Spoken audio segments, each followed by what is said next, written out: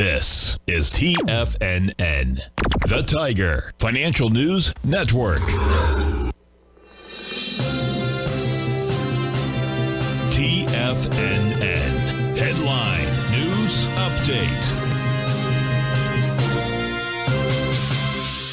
Good morning, everyone. Basil Chapman here on this Tuesday, the 20th of June. We're looking at the Dow down 197 points at 34,100. One of the reasons why I was just a little cautious in going short is that this 9-period moving average, way over the 14-period moving average, says it's going to have to be really bad news that makes this market tank.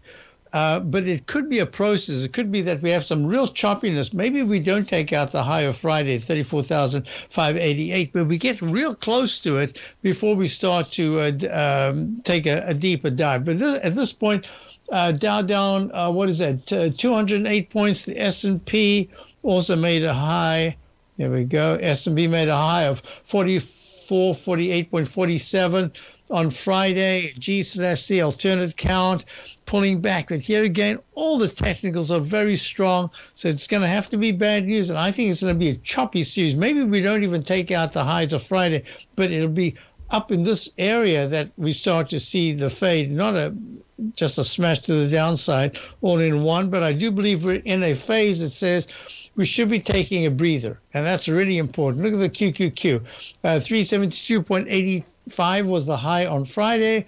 Now 366.07, down $1.82. The S&P was down 22. The IWM, which started to show some residual strength, is holding quite nicely, but it's down $1.25 at 184.70. The weekly chart says it's really struggling to get into the 190s and hold there. Looking at the gold contract now, that's going to be quite important because gold is really taking a dive today, down 29 at 1942. You can see this dreaded H pattern, the lowercase h. Now it's about to test the 1938 200-period exponential moving average. I just want to check if that was a correct number there. I did it by eye. I think it wasn't right. 1937.